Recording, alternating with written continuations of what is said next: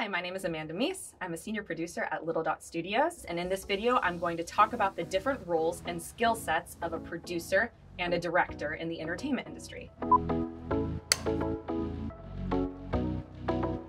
So most people know that a director is the lead creative visionary who brings a story to life. The producer, on the other hand, she's that businesswoman. She oversees a film from start to finish. When you see a film win Best Picture, it's usually the producers that come up to receive that award. Directors give creative notes, but so can producers. And so when it comes to who's calling the shots on set, that can get quite tricky. There's usually one director on a project, but there's often many producers. So here's a quick breakdown of those roles. First, you have line producers.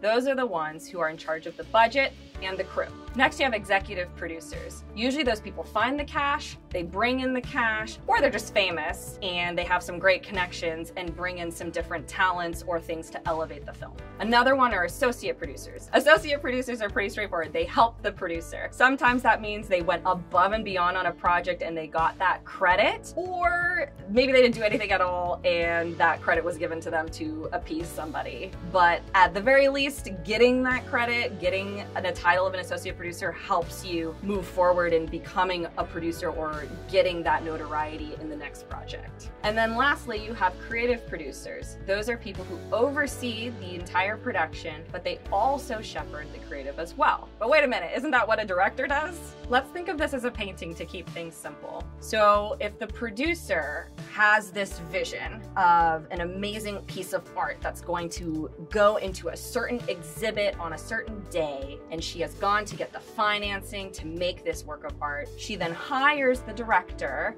or the artist to create it and to paint it. Even though it's the director's job to make this beautiful work of art, the producer is going to help provide the canvas, the paintbrushes, the paints, whatever the director needs to do their best work. But sometimes the producer can also guide that creative, because let's say the exhibition is all about stormy days and this director is really great at painting oceans. So the producer is going to tell them, make sure we really do this stormy scene.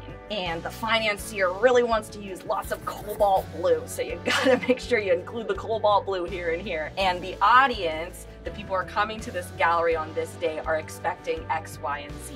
And so she's guiding kind of that whole process to make sure all the parties that are involved are happy and satisfied with the final result. The first and most important skill I think that's needed for a director is that she needs to have confidence in her creative vision. To be a creative visionary is great, but that's not enough. She needs to not be easily swayed by others and needs to be the captain of that ship. On top of that, she needs to be a fantastic leader. So she's going to be working with lots of different departments, maybe sometimes with A-list talent, and she has to be able to lead everybody in the execution of what she's doing. And the other really important skill is that she's an effective communicator. So it's great that she has this awesome vision, but she has to be able to communicate that out in a really great way to all the different departments, from pre-production all the way through post-production. A great director stands firm in her vision and isn't afraid to communicate that out effectively to cast and crew. She is the captain of the ship, and she's overseeing things from pre-production through post, and people are looking to her to make sure that that ship sails smoothly. A producer's role is a little more complex,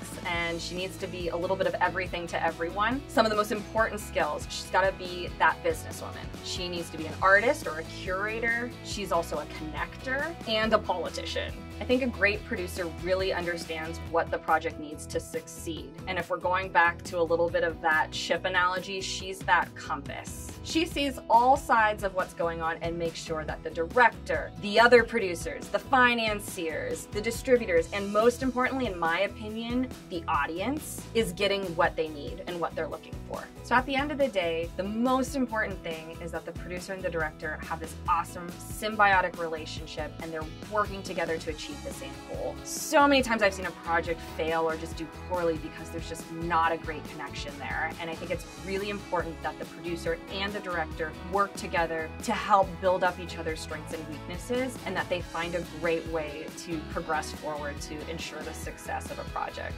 At the end of the day, despite the different roles and skills of a producer and director, it's about that relationship. Hopefully this video helped. If you have any questions or any other thoughts about this, leave them in the comments below. Let us know if you want us to talk about anything else, and we'll see you next time.